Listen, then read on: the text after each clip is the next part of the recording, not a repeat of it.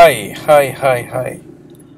Good afternoon, everybody. My name is Chandra, and today I'm going to show you how do we put in 3 periods of recess for 3 different classes, which is shorter than the normal period, and we are going to ensure that the teacher does not clash during these times. See, a lot of schools are having standard 1 to standard 2, one recess, standard 2 to standard 3 to standard 4, another recess, and standard 5 to standard 6 is another recess. So now the recess is 20 minutes, and these 20 minutes they might clash with teachers teaching other levels, teaching into the lower levels or upper levels, so they may have a clash. So what you can do is, first you have to set the period recess is set at period 5, period 6, and period 7.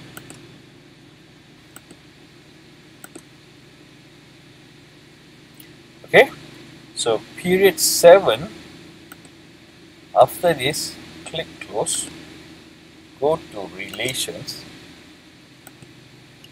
click advance, choose maximum consecutive periods and choose 2. So you want 2 consecutive periods. Remove all the ticks from all the days, only choose 5, 6, and 7. These are the periods: 5th period, 6th period, and 7th period. Okay, click OK. And you test.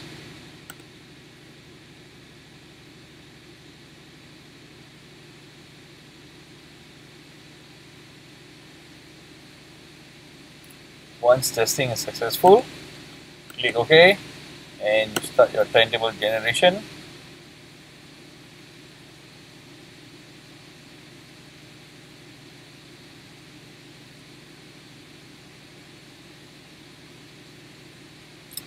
Voila!